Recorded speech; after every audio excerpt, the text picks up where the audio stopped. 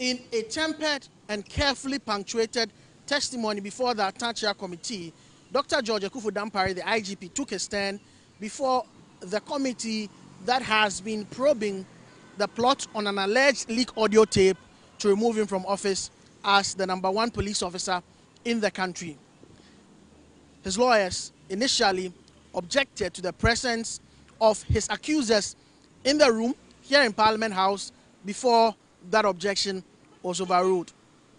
He began his testimony with his profile, his vision for the police service, and indicated that the allegations against him were unfounded and without any shred of evidence. They came, made all these allegations in order to cover up probably the shame associated with what they got themselves involved in the first place. And I, an innocent person, focusing on my job, working in concert with my team and all commands across the country to keep the country safe and make it to be at peace with itself. I've been asked to come and answer to these allegations, which are wide, baseless. And I feel in my spirit that this is just not fair. Abuja, it is just not fair. Are we killing patriotism? That anybody can just get up, make allegations upon allegations, and people who go across the country at times 48 hours without sleep, just keeping the country at peace, will be called to come and answer allegations that are unfounded. He described himself as the best IGP in the history of the police and alluded to records that support same.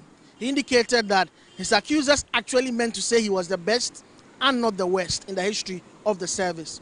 Probably my brother wanted to say I'm the best and he missed it. Because the records are there for everybody to see.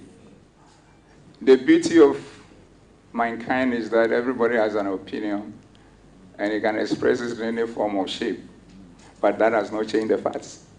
And this is the point, Honorable Chair. Since my colleagues and I and the rest of the commands across the country had opportunity, by the grace of God and with the honor done me by His Excellency the President, Nana Addo Dankwa Akufo-Addo, we committed ourselves to transforming the organization to become the best institution in the country and a reference point for Africa and beyond, in a teamwork fashion, based on Genesis 1:26. So even granted that I'm the worst, then all of us collectively are the worst. He denied any working relationship with Bugri Nabu and said that he was not in constant touch with former President John Dramani Mahama. The chairman of the committee wrapped up proceedings with this interview with the media.